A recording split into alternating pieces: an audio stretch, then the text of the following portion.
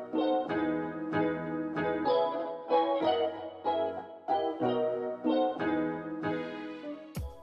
I'm Gabe. And I'm Mike Walker. And we're part of Robot in 3 Days.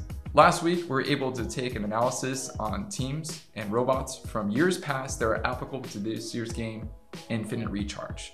This week, we're going to be able to go ahead and compile a whole bunch of videos from other teams in Robot in 3 Days and see what works best for this year's game. Now, over 20 teams actually competed in Robot in 3 Days this year. We're not going to get to show all the teams, but we did want to get a sampling of a lot of different mechanisms that we saw repeated throughout different teams. First, let's take a look at power cell intake. Full Moon Robotics is able to collect the power cell over the bumper and into their robot. Week 6 is able to use surgical tubing on their arm intake to be able to help dampen the amount of weight that's on top of the power cell when they come in to collect it.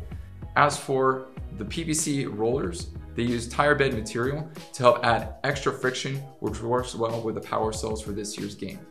And then last but not least, for the intake, they're able to load onto their hopper with a human loading station, as well as pick up from the floor itself.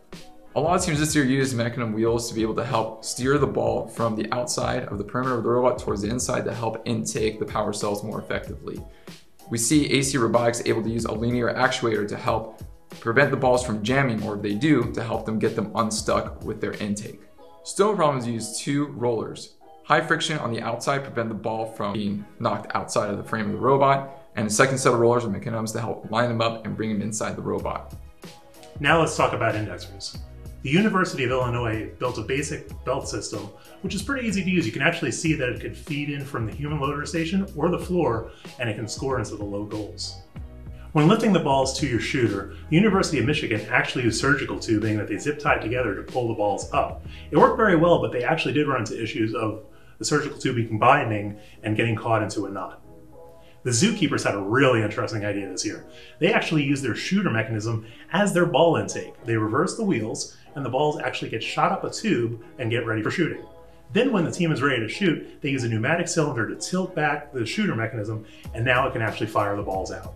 The path we think most teams are going to use is actually using polycord around pulley systems. This works really well because it gets a little bit of flex going between the pulleys, but enough tension on the balls to smoothly move them up. We saw a lot of builds this year in the 3-day builds that work really well with this method. Now that we've talked about the indexing, Gabe's going to talk about actually shooting the balls. Snow Problem actually rams their robot against the wall of the field and be able to line up their shots. This makes a lot of the guesswork very easy for the drivers during gameplay and prevents other teams from actually interacting with them too much while they're trying to shoot in the outer port.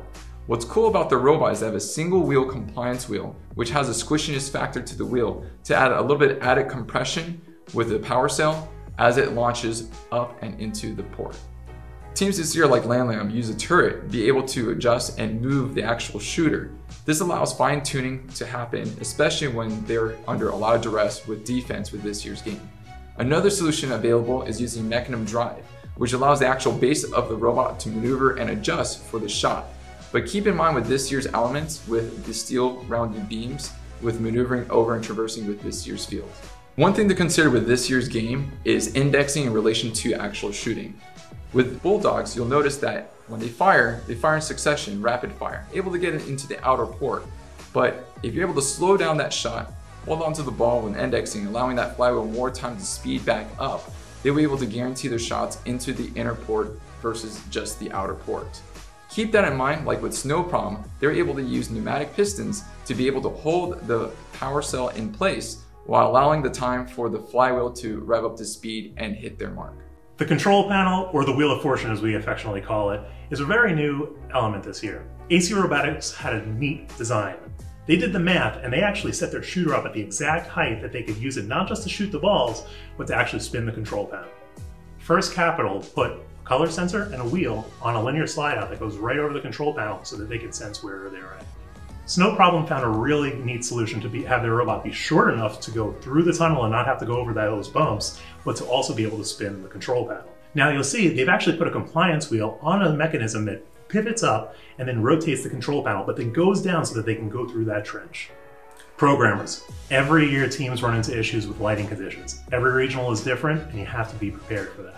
One of the neat solutions to this was Ohio State University. They actually took a brush from a vacuum and put a color sensor inside of it. This allows the brush to go along top of the control panel and remove all outside light from it. That way the color sensor gets a true reading and they don't have to worry about what the lighting conditions on the field are. Teams, programming is a big deal this year. You've got autonomous, and you've also got to deal with the control panel. Take time with it. The Zookeepers actually put a really neat 9-minute clip in their Day 3 recap that shows how to work with a camera system to actually track balls on the field. When it comes for the hang, it's a good idea to have a reliable system. Snowprom has a hook with surgical tubing that has added friction that latches onto the bar effectively. Once it disconnects it from the actual arm, it's able to use a winch system to ratchet itself up in place and be able to secure their climb. Keep in mind this is a one-time shot deal, so you want to make sure that that hook works, otherwise it falls off. You will not have another opportunity to go for the hang and balance. Comparatively with this team, they have gas shocks that open and deploy their arm mechanism for the grab onto the bar. Unlike the other design, it's able to retry multiple attempts in case it misses. And with the Bulldogs, they use a non-traditional choice of PVC as their arm mechanism. It actually has a smaller form factor to save up some room inside the robot, and if they miss, they can go for several attempts. And with Sherbrooke, they have an amazing design using laser etched wood as their arm mechanism, and they're able to latch onto the bar. And once they're able to do that, they have a motor with a wheel on the top to allow them to move back and forth on the generator switch to go ahead and perfect that balance.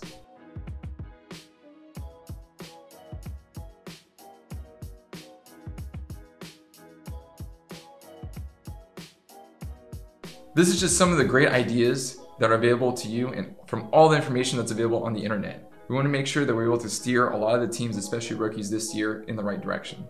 One of the most important things in FIRST is sometimes we're tempted to try to spend a lot more time on a mechanism that just isn't working, when in reality, if we took that time and used it for programming or working on improving our drivetrain or driver practice, it'll actually get us a lot further. So set a time schedule and stick to it. We want to thank you all for watching, and good luck out there. Good luck, teams.